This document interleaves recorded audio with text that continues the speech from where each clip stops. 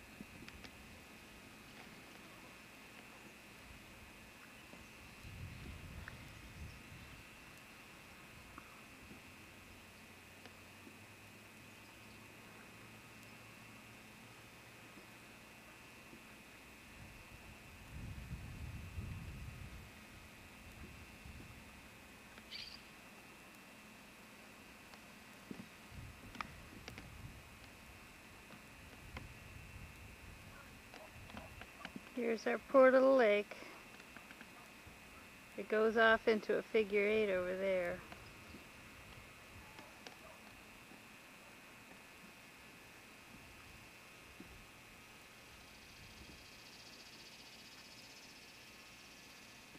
I'm on the dock.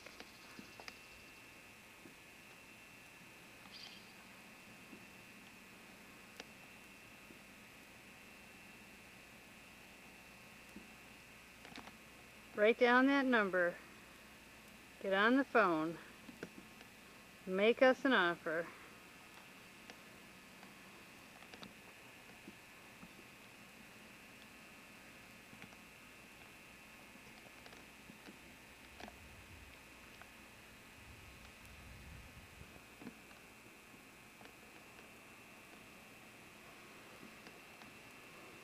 You can see where the water level should be. It isn't out there. Although John says there's 3 inches in the rain gauge.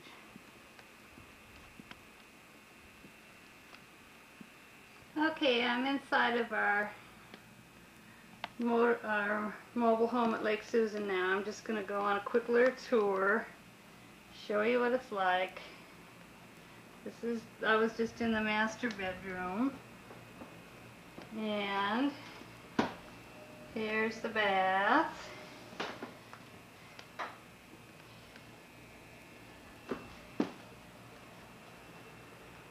And the utilities are here. There's a back door here. Coming down the hall is a furnace. And go into the kitchen.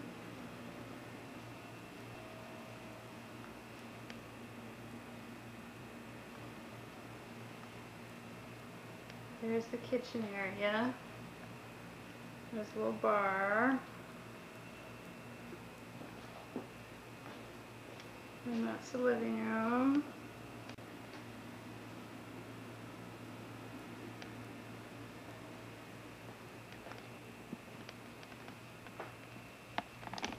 And this is the extra bedroom.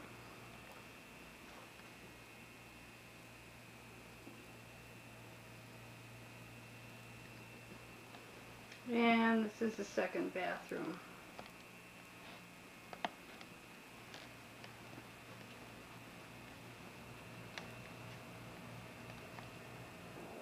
Well, now I'm out on the porch that John works so hard on.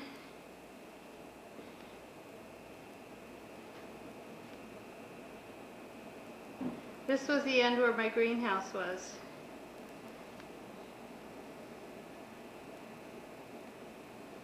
It's all windows across. And I'm in the Florida room part now. And then that's the end down there where he had his office. And, or you could have another bedroom.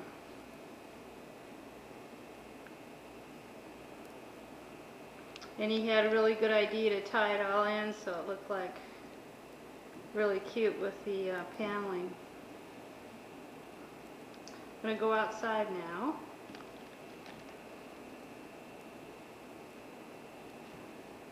I'm inside of the gazebo. John was out here today scrubbing down the outside of the house. I guess it had mildew stains on it. And he doesn't want to be in the pictures because he was working real hard and he's all hot and sweaty and tired.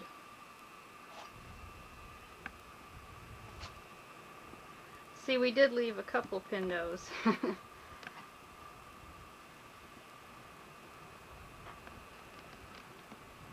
Well, let's see the rain gauge. John said we had some rain today in there.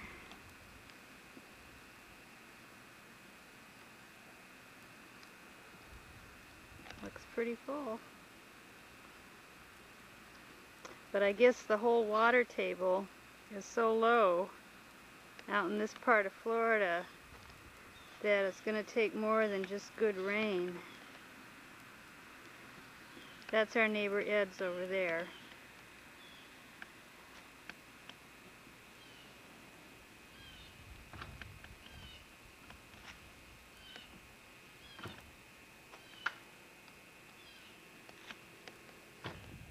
This is a jasmine that's really gone crazy out here with no attention. It's done really well.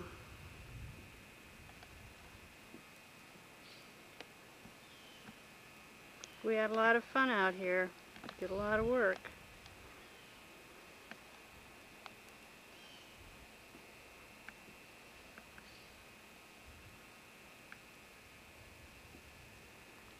That's our neighbor, the Clarks. And next to them is Vic and Joanne Goings. They tried to retire down here, but they didn't last. They went back to Jacksonville. This is the back.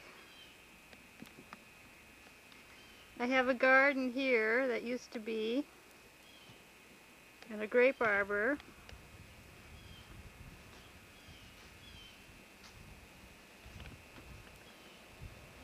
We left all the trees back here.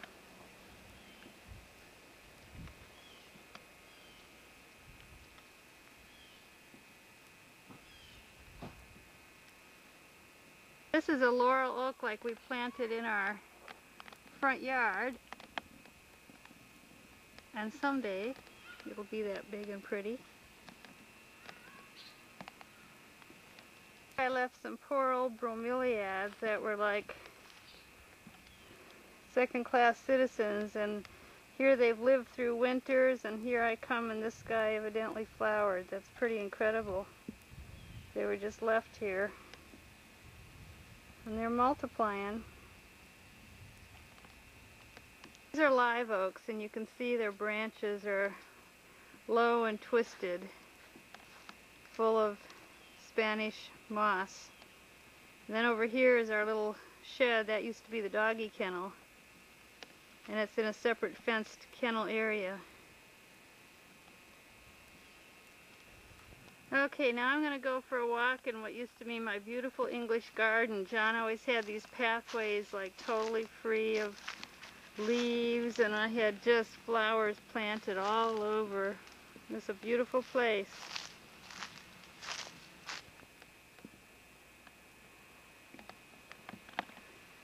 And here's the entrance to my garden that John made me. I contemplated moving this home, but it's just so big, and he said if I need another one in a certain spot, he'll build it for me. I had climbing roses on it, and the bougainvillea was on it. That's by the front door at the house now.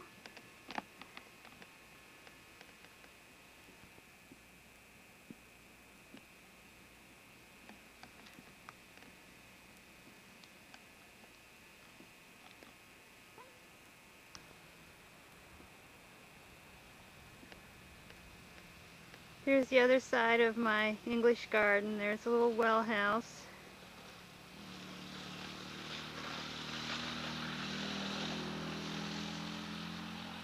And here's the front part of the yard by the road. There's our gate.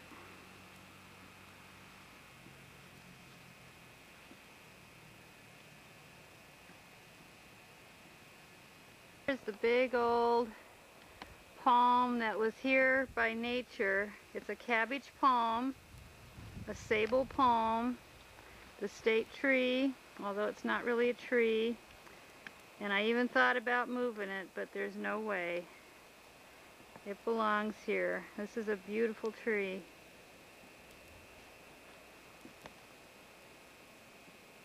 There's a butterfly. Isn't he beautiful?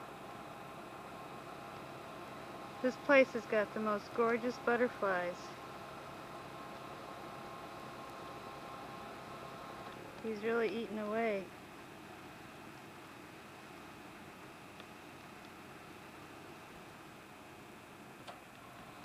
This is hydrilla. It's a beautiful water lily that grows around here, but it can clog up a lake so bad that they've outlawed it and they're trying to get rid of it.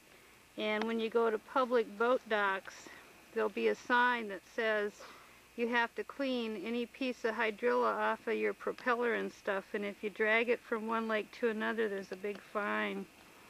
This is Lake Hardesty. It's right down the road from our place, and we have this access here. It's private. It's a pretty little lake, and it isn't affected by the low water. And he's leaving. There he goes. He's gonna go on home. He says he's tired. There's gators in all these lakes.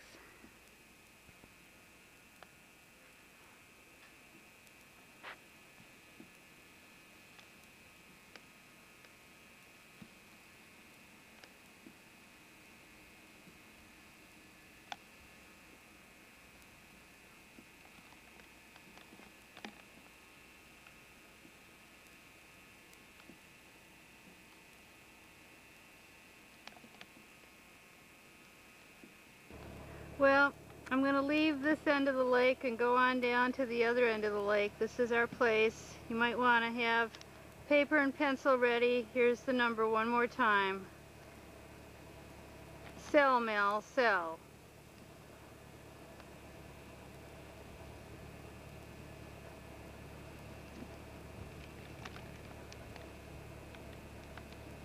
Well, I'm in the little trailer now. This is where I lived up in Lake City. We don't have any utilities in here, so it's dark. This is the back bedroom. We haven't set.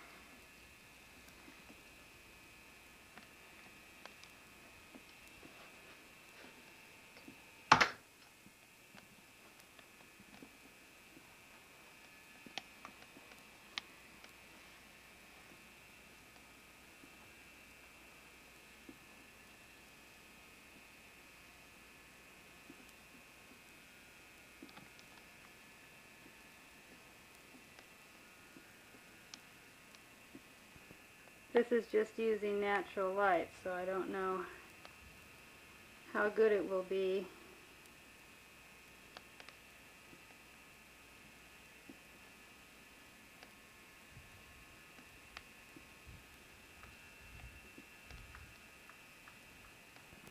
This is real cute. It has a view of the lake out the front windows here. This is a cute little trailer. It's all set to go. There's dishes in the cupboards. All we need is utilities here. What we're hoping to do is put that in when we sell the bigger place, and then use this for a while until we can retire to the beach. That's what I was looking for. I knew I had that somewhere over the door.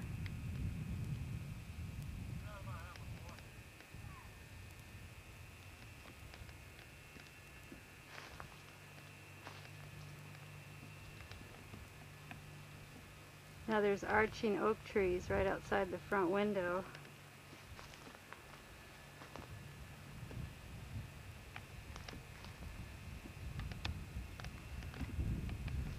Ray Childs owns this lot over here next door. Some pretty oaks around here.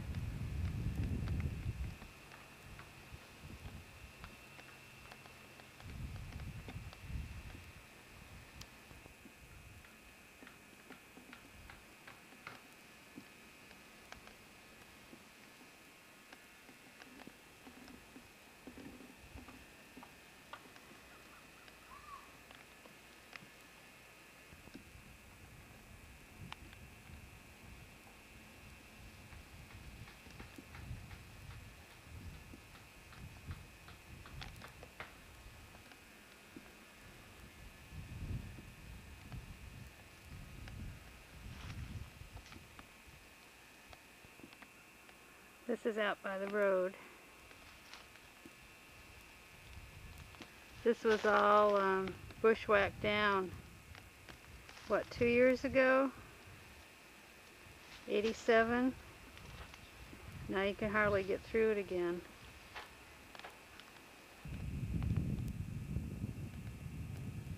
There's the other end of Little Lake Susan. My neighbor Art is quite a gardener, and that's some of his banana trees. It's that pure white sand.